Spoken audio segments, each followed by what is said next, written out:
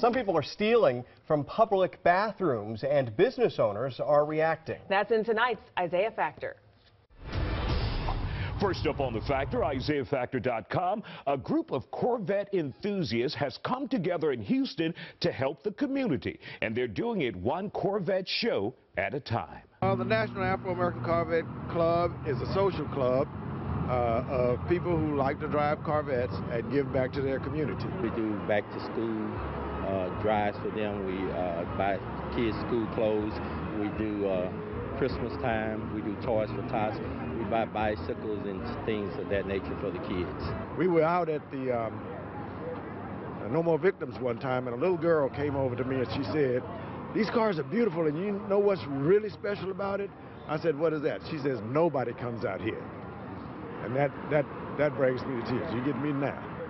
And finally on The Factor, you've heard about copper thefts right here in Houston and all over the country. Well, have you heard about urinal valve theft? Urinals, like in the restroom. Well, apparently they're stealing those valves for the metal. And so many local business owners right here in Houston are already installing a urinal lock. I thought it was just important to share with you. Just something you may want to know. I received a letter at The Factor. They wanted to know what it was, so I found out. Back to you guys. I had no idea.